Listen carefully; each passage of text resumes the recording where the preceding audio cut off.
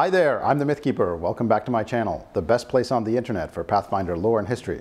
If you like this kind of content, be sure to like and subscribe. And if there's anything you'd like me to talk about in particular, let me know in the comments below, as I do read all the comments.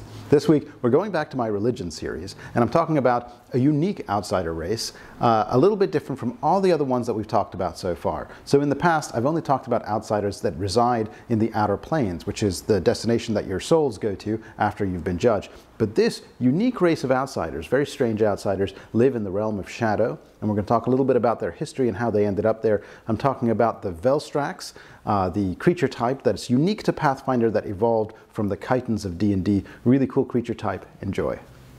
I recently rounded out my series on the fiendish demigods of the outer planes with a video I recently did on the Azura, the Divs, and the Clipoths. That video was preceded by a video on the Devils of Hell, a video on the Demons of Abaddon, and finally a video on the Demons of the Abyss. However, as it turns out, the three evil-aligned outer planes, Hell, Abaddon, and the Abyss, are not the only places in the Great Beyond that fiendish entities reside. The most common place for fiends to reside outside of the evil outer planes is the prime material plane. Firstly, many of the fiends I've already discussed, like devils and demons, can be found in the material plane, either because there is value in the conquest of material plane worlds, or to guarantee souls' entry into the evil outer planes, or because they are serving some other similarly nefarious purpose. But this is also because there are a few fiendish types that have made the material plane their primary home.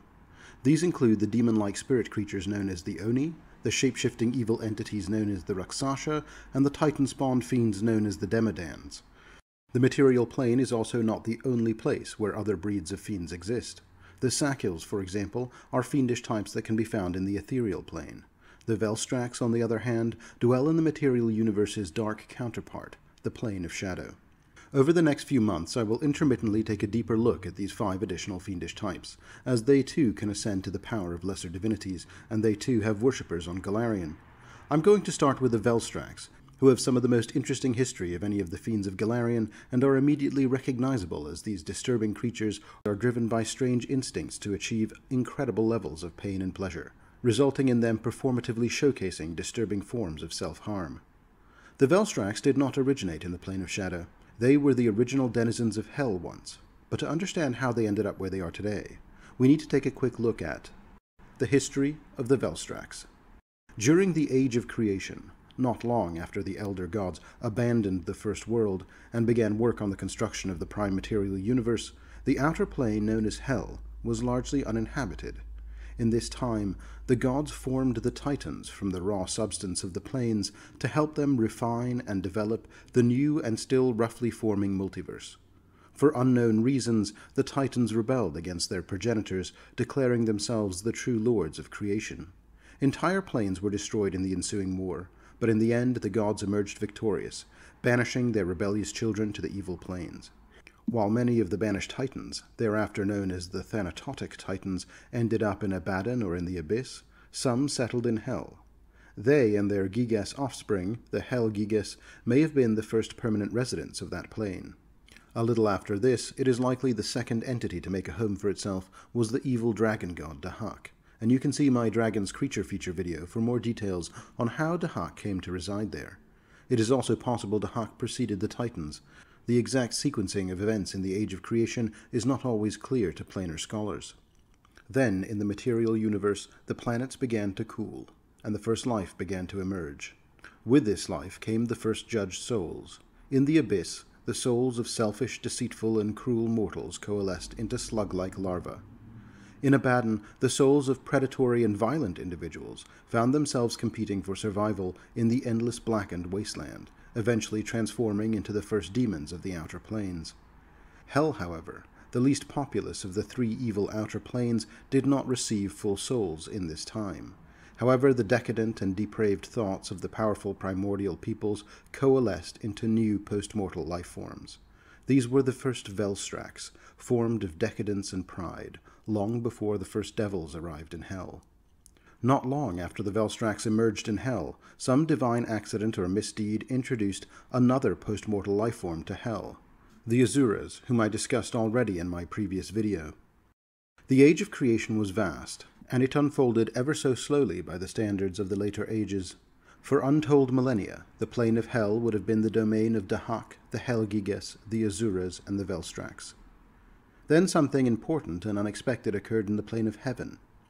As life on the material universe grew in sophistication and complexity, two of the elder gods, brothers by most accounts, had a great disagreement over the nature of souls. Their names were Asmodeus and Ehis. The conflict between Asmodeus and Ehis led to a war in heaven that culminated with the death of Ehis. The Chronicles of Heaven refer to this event as Asmodeus's fall, whereas the infernal sources tend to refer to the ensuing exodus as a kind of self-imposed exile. Regardless, by the time Asmodeus abandoned or was rejected from heaven, he had already become aware of hell. During his travels across the great beyond, Asmodeus had discovered this realm, and it is said he perceived it to be like unto the shadow of heaven, and he explored it for an age. So he learnt much about its people, the Gigas, the Velstracs, the Azuras, and chief among the last of these, the Azura Rana named Geryon, that presented itself to him as a great serpent in the ruins of a temple. During his fall, Asmodeus was not alone. He was a charismatic elder god, and his followers were many, including his protege Baalzebul, his creation Belial, and his lieutenants Moloch, Dispater, and Nibus. He led them all to hell, promising a place that could be molded into their own image. Asmodeus's army was not welcomed into hell. When Asmodeus and his exiles from heaven came to hell and seized the ancient city of Dis from the Velstracs, the greatest among hell's native denizens, including the Velstrac Demagogues, the Azura Ranas, and the Gigas warlords, all gathered in council, intent on uniting their armies against Asmodeus. Of the native denizens, only Dahak remained out of the conflict, believing accurately that even the elder god Asmodeus would not dare challenge for the dragon god's peace of hell. The lords of hell outnumbered Asmodeus and his exiles, and it's possible that Asmodeus might have been defeated and pushed out of hell to find a domain elsewhere, but they were ultimately betrayed by one of their own. The Azura Rana Geryon, who turned on the other Azura at a critical moment, devouring, according to scripture, no fewer than 812 of the former tyrants of hell. After Asmodeus's victory, Asmodeus, his exiles, and the betrayer Geryon became the first of a new form of fiendish life, the devils of hell. The devils made the defeated Gigas into their servitors. They pushed the Azura Ranas and their brethren to the furthest reaches of the plains. But for the Velstracs, they reserved the greatest horror of all. Asmodeus was said to have found these creatures so hideous that he had them chained in the pit of hell. The Velstrac demagogue Arrogus, among the most powerful of his kind, eventually escaped his bondage and released the other Velstrac demagogues and the rest of their kindred, and he led his people in exile from hell to the plane of shadow. Indeed, Velstracs have continued to inhabit the shadow plane to this day. The 9 Velstrac demagogues are the demigod rulers of the Velstrac race, each one a master of a vast domain on the shadow plane, ruling from cities built of living flesh and bone. Later, but still in the age of creation, another of heaven's ancient deities had a fall from grace of his own. The god Dubral delved too deeply into the void, and became corrupted, as the sinister god Zon-Kuthon. This deity made his home in the plane of shadow as well, creating for himself a vast domain there known as the shadowed land of Zove-Khaine. Many Velstracs work for Zon-Kuthon, the god of darkness, pain, and suffering, and live in his domain of Zove-Khaine. In fact, owing to the association of many of their kind with the Midnight Lord, the faithful of Zon-Kuthon regard Velstracs as sacred to their religion. Although they were the original post-mortal life form of hell, they are significantly different from the devils that inhabit Asmodeus's new version of hell. For a start, Velstracs themselves consider themselves above the petty concepts of good and evil. Their long torture and confinement in hell, coupled with the subtle influence of the plane of shadow, has made them unique entities. They are sadomasochistic creatures by nature, and engage in their search for the perfect sensation with the passion of scientist artistes, and consider no cost too high for the secrets of the ultimate being. A second distinction between devils and Velstracs is that Velstracs have no monolithic hierarchy. While the most regimented Velstracs are typically the servants of Zon-Kuthon, many independent Velstrac cabals function like workshops of artists or artisans. These beings prefer to focus on personal endeavors and rarely gather in huge numbers for conquest. In particular, many Velstracs seek to follow the paths of those known to have had some brush with the sublime. A final curiosity is that despite their history of imprisonment in hell and conflict with the exiles from heaven, Velstracs have ultimately held no grudges against Asmodeus and the devils of hell, largely considering them to be a critical part of their story that set them on the path to perfection that they seek today. Contemporary Velstracs have even established an embassy in Dis, called the Embassy of Broken Chains, and can be considered important allies of the Devils. Because Velstracs do not reside in the outer planes, they exist outside the ordinary life cycle of the souls. Without outside intervention, Pharasma would never consign a soul to the Shadow Plane, as it's not a correct destination for a judged soul. Therefore, they have had to develop their own unique methods of propagating the species.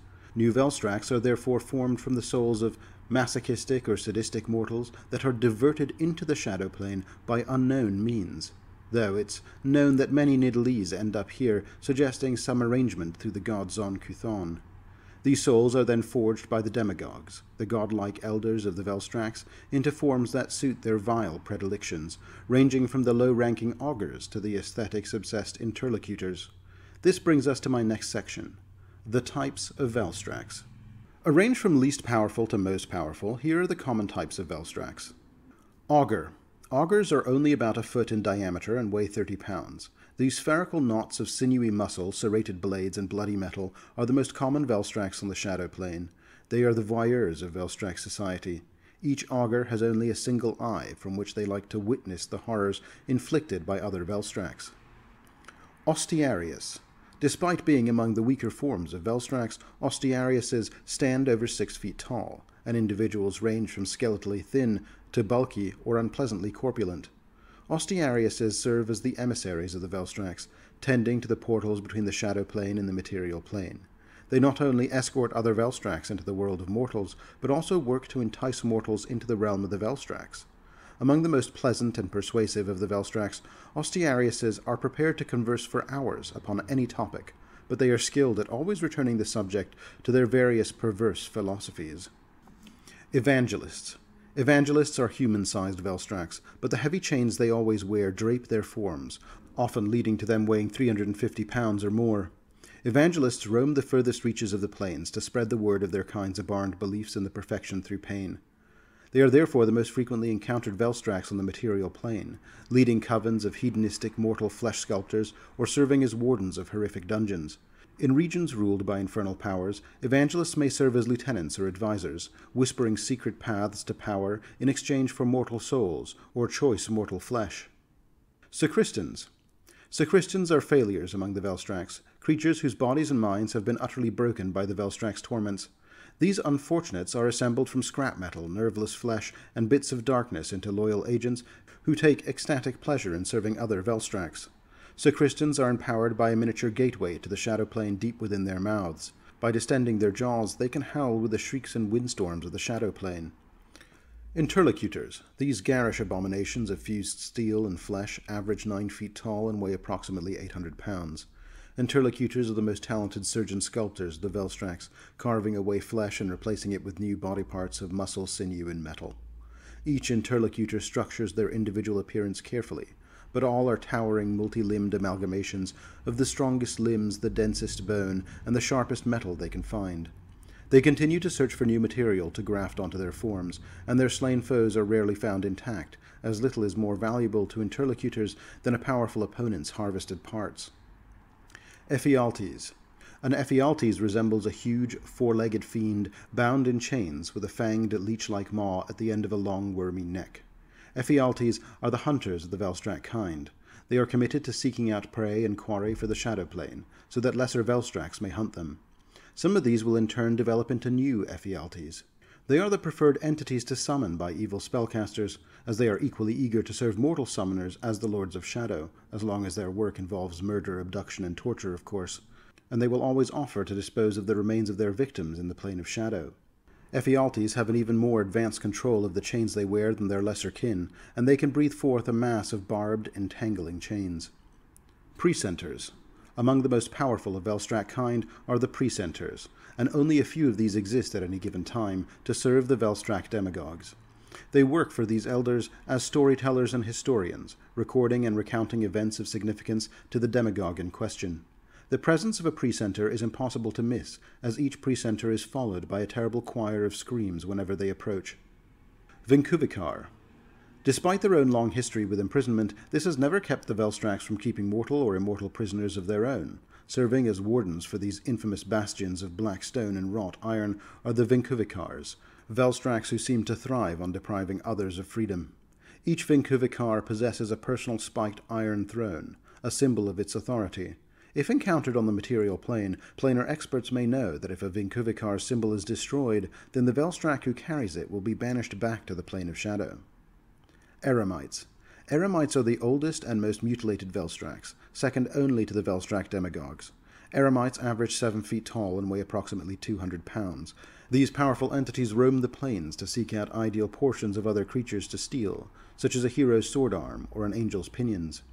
Eremites capture these specimens to clinically test their true limits, then harvest specimens and add them to their own bodies.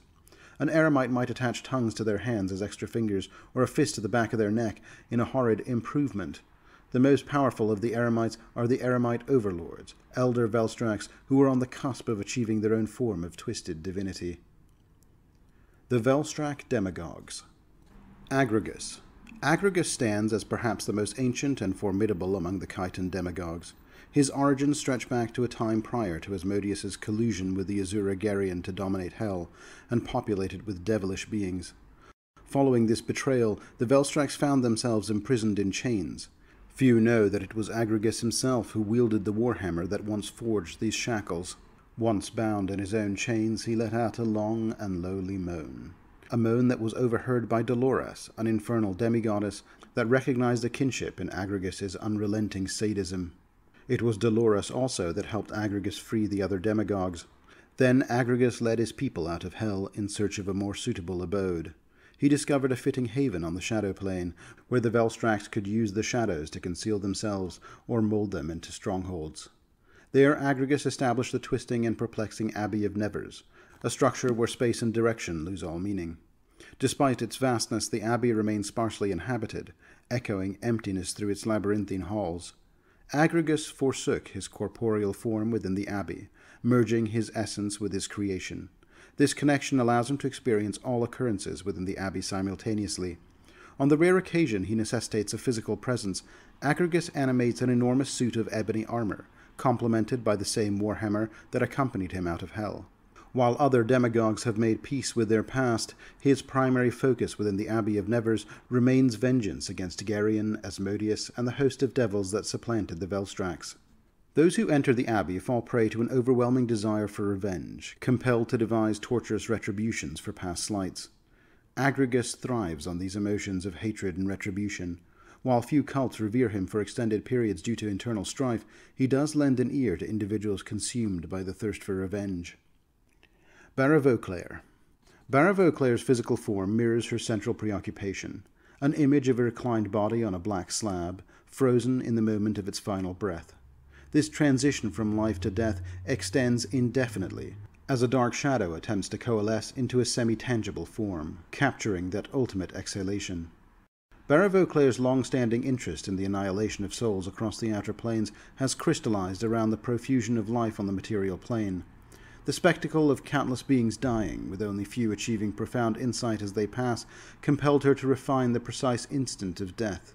Her followers, guided by her teachings, work to control and enhance these final moments.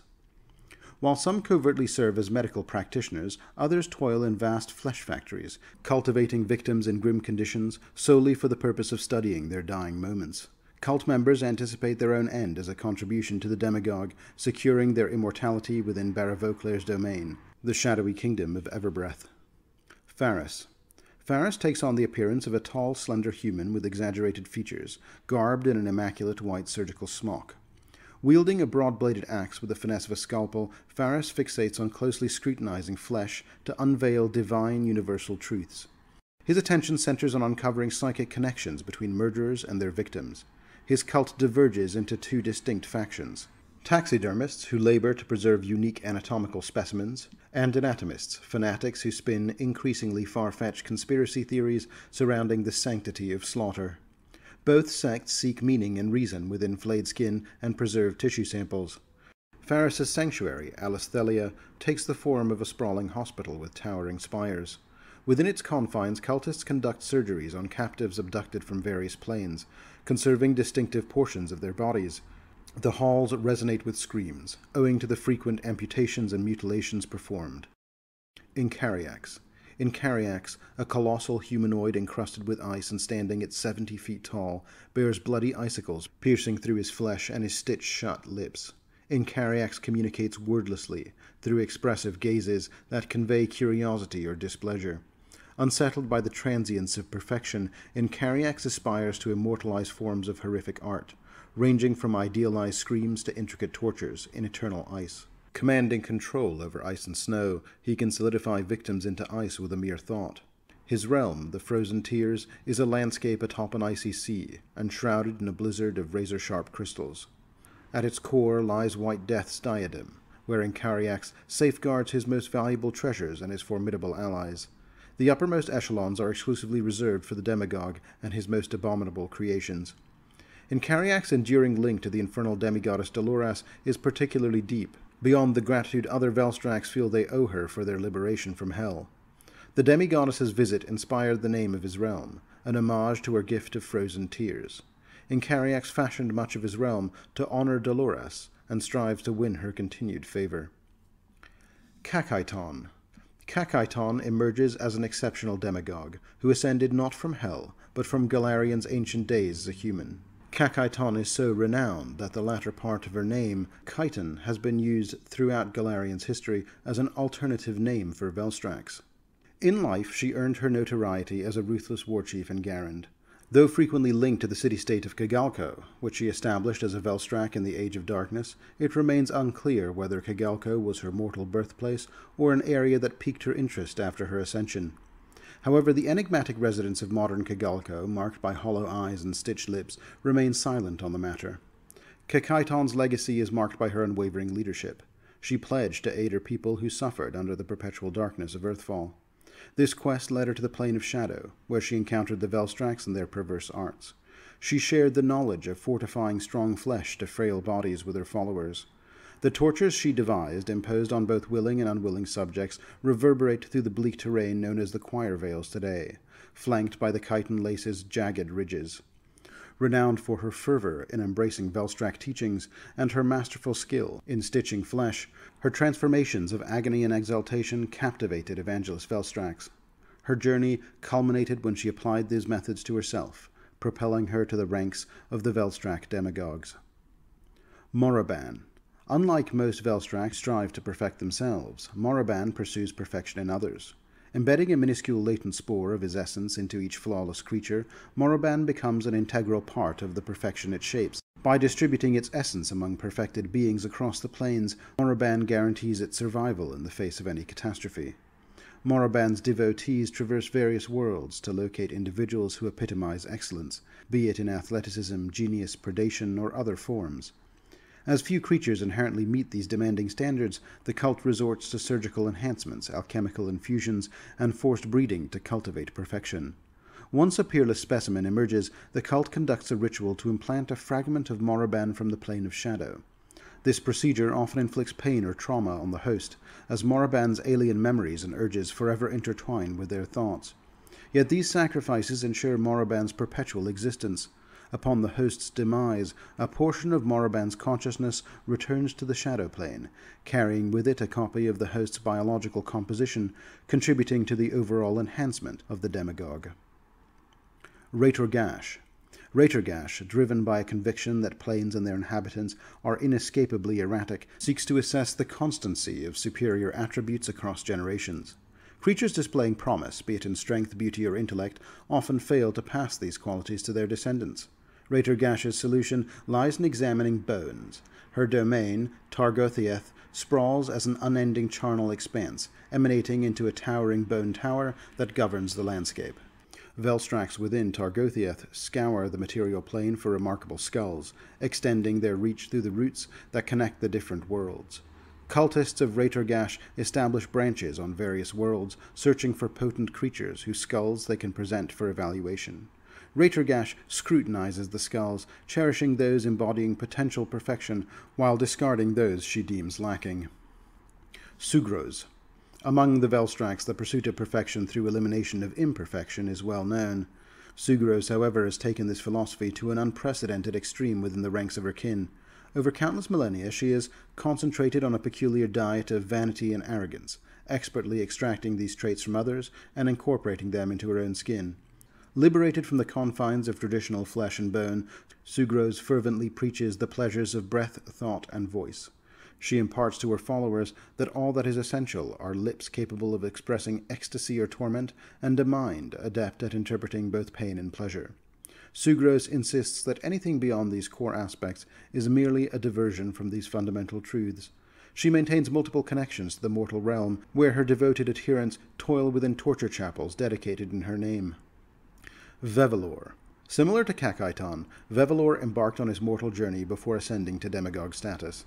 However, Vevelor's existence predates even the Stitchweavers, with his mortal history stretching so far back that he achieved his position of demagogue prior to the chaining of the Velstracs in Hell.